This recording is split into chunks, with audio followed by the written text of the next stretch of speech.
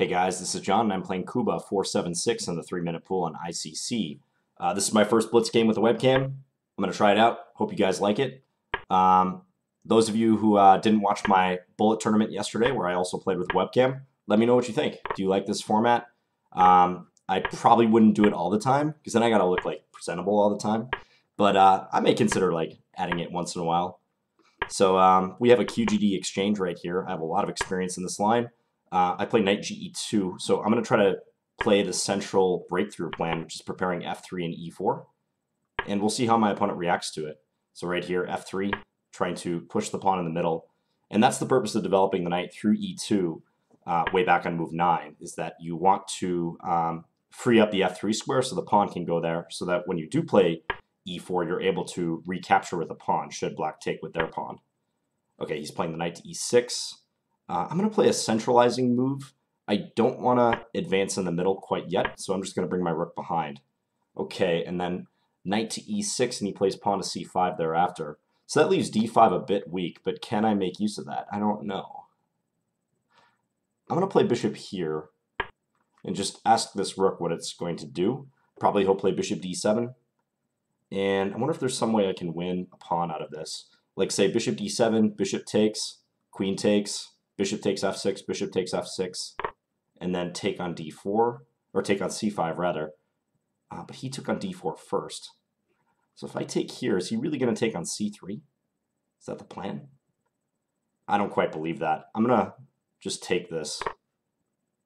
He's giving up an exchange. So he can take here, but I'll just pull this bishop back, probably to a4, where it's protected. If I'd gone to b5, it would be vulnerable to moves like queen b6, for instance. Because e3 is now weak. I have to watch that square. All right, let's just recapture. So we're up a bit of material now, 1 point material. He has a minor piece plus a pawn for the exchange. Knight c5 hits my bishop, probably bishop c2. Doing okay on time. He's got a little bit more than us. This is a 3-minute game. Got to be speedy. d5 is still weak. I think I want to stick this knight on d4 first, though, above anything else. Then I'm threatening to come into c6, and also f5 is very weak. So maybe now bishop f5. How about that? Yeah, let's go bishop f5. See if we can get a bishop swap, and my knight lands on that square. He might play bishop a4. He does. Okay, let's just play rook d2. Still like my position a lot. Offers a trade. Do I want the dark square bishops off? Probably. Although then e3 becomes weak again. I could drop my bishop back if I want. So if I take, he takes with the queen. Yeah, let's just do that. And then we'll play rook e1. Guard this pawn. Minute 12 to his minute 47. Let's play this here, just to guard the c4 square. Pre-move that capture. He doesn't do it. I'm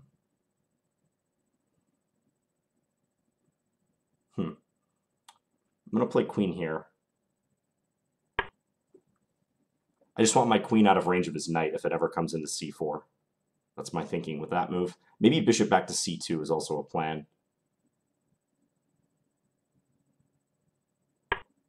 This isn't easy. I have to break down his position, but it's a little difficult. I think I need to reroute this. Maybe knight b3. Let's start with knight b3, just see if we can take this guy out. He can maybe play rook c8 and support it. Possible I'll go to d4 with my queen in that case. Let's come here, actually. I have a plan in mind. I'm going to see if he'll play king g7 so I can go check on d4 and then try to pick up this d5 pawn. Sneaky. Really? So what if I just take here? All right. Oh, I have 20 seconds left. I got to hurry. Man, I just completely forgot about my time. Take. Come here. Now we definitely got to rush. This always happens to me in 3 minutes. Maybe I can play knight f5 soon. I'm going to try this. This probably isn't sound, though. He can take and play queen g5. Yeah, queen g5 is a killer. All right, let's come here, but knight f4.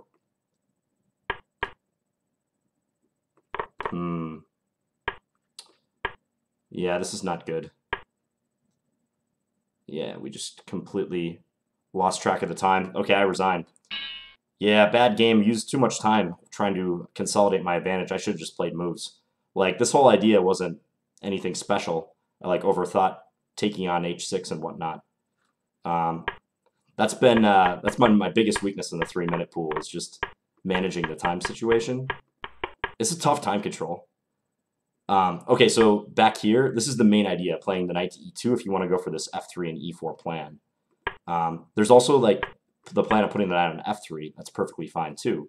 But then black will play, like, rook e8, castles, knight f8, and white will typically play, like, rook b1 and then go for b4 after that.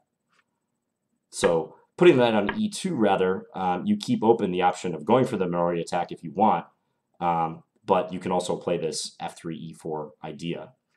Not that like knight ge2 is like that much better than knight f3. They're both completely playable, but usually white has more success with the knight ge2 plan from what I've seen. So I think the exchange sack definitely played to my favor. Bishop b5, and he took, and I took e8. I mean, maybe he can just play bishop d7 right here. Let's have a look and see.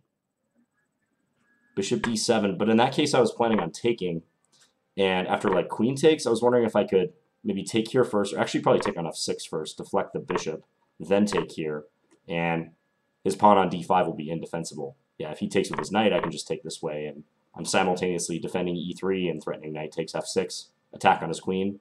Awesome position. So maybe he is kind of forced to roll the dice a little bit. I mean, even if he moves his rook away, it's the same thing. Bishop takes f6, bishop takes f6, take here, and d5 is weak. So he took here, I took on e8. Yep, bishop a4, just wanted to make the bishop, make sure it was on a defended square. If I had gone to b5 instead, then queen b6 could come, and he would attack b5 and e3. So played the bishop back there, he took on b2, I took back.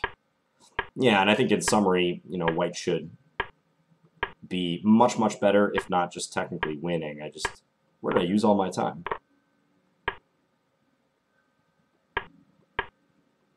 Probably starting right around here. Yeah, these moves are coming a little bit too slow. I have 106. I go down to 53 seconds. So 13 seconds used on that move. Yeah, way too long on that move. 53 seconds down to 36. It's just so easy to lose track of time in 3 minutes for whatever reason, this time control. But I want to get better at it. That's why I want to keep playing it. And even if I like suffer some losses, I don't really care. So yeah, and then this whole knight f5 idea was pretty bad. I actually even saw the refutation, queen g5, but I just knew like with this amount of time I wasn't going to have a chance unless I just went for it. So I was hoping like after this, like maybe... well, I don't know. I was hoping I'd either win the knight or maybe play f6 and attack his queen and threaten some stuff on g7, but it's pretty much a pipe dream. Queen g5 nicely dealt with that, attacking my queen, and I don't have time to take his knight. So, time, trouble, desperation. Okay, but hope you guys enjoyed this one. I'll be back tomorrow with another video. Thanks for watching, guys. Bye.